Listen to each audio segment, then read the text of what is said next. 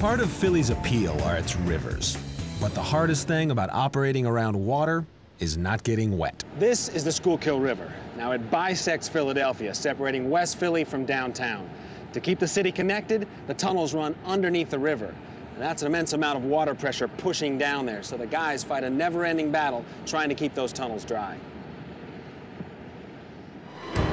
Noon. We're heading into a potential disaster zone. Most of the lines running under Philadelphia are below the water table. So they have pump rooms working to hold the rivers back. But water levels in this tunnel are rising. And we need to put a stop to it, or else an entire line could be threatened. This is maintenance manager Jim Harrigan's first headache of the day, and it's a big one. We got a high water alarm here. We got to get down as fast as possible. Water comes up in about 20 minutes. Okay.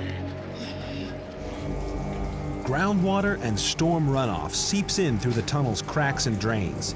The pumps that keep the tunnel dry are signaling a high water alarm.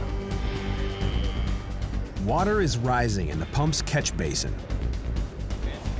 It could overflow and reach the third rail that powers the trains in a matter of minutes, sparking a complete loss of power on this line.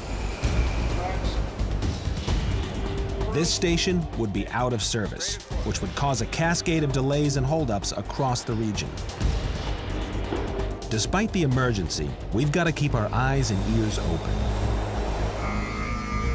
Jim shows me how to avert the crisis. I got 2 breakers in the off position. Just get these on. We need to reset the sensors and get these pumps back online. Auto, right? Pump 1 auto, on, Auto. it's running. Running. We're back in business. And this will Look at that water level going down. take the water right down in about 10 minutes.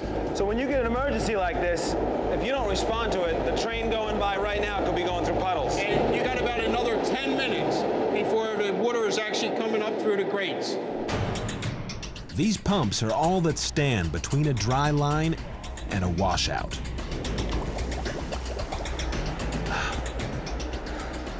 This is actually the wet well where the pumps live. This whole area fills up with water. Here's how they work.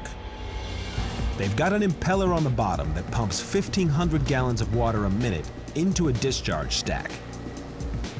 From there, the water is forced up and out into Philly's stormwater pipes, and then into the city's water treatment plant. Eventually, it ends up back in the Delaware River.